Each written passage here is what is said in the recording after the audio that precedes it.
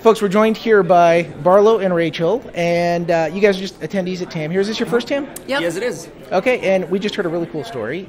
You might have seen in the news not too long ago there was a little thing going on with the Mormon church. Can you explain what just recently happened?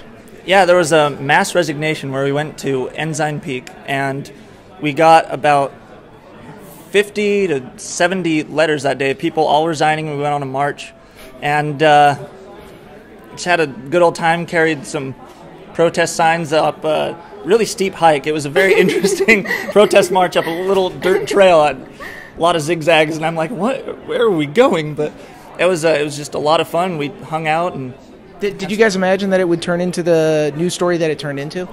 Well, I hoped it would. I had no idea.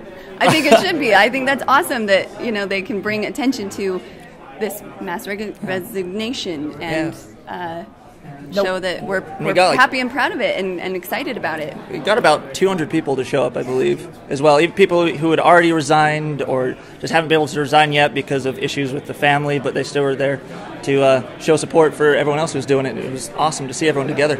Now, was everybody there for sort of their own personal reasons, or did you guys find that there was a lot of different reasons, or was everybody sort of resigning for the same overall reason? Well, yes, it turns out the church isn't true, so we figured we shouldn't be members of it anymore. But yeah, everyone has their own specific reasons, and their deconversion stories, and it's fun to learn about. They are strikingly similar, though. A lot of Utah deconversion stories follow a lot of the same thing of just looking into the church's past, because it turns out that is a bad thing for the church if people look into it. So incriminating. Yeah. Well, I was raised Catholic, and I remember someone telling me, we're Catholics, we don't read the Bible, that's what we pay the priest to do. And now I realize that was probably a bad thing to do. Yeah, if more people read the Bible, there'd be more atheists. Yeah, like Penn says, all you got to do is read the Bible. You don't need a study guide. It's in English. You can just read it and be like, wow, this is total crap. So what brought you guys here to TAM? Science and skepticism. Yeah, and we love learning and watching all the TAM videos on YouTube and listening to Skeptic's Guide and having everybody hype it up and loving James Randi. And so, we're just so excited to be here. Yeah, and I'm really trying to start promoting skepticism and atheism in Utah, getting some things going. I organized a debate a couple weeks ago with a Mormon. That was a lot of fun to do.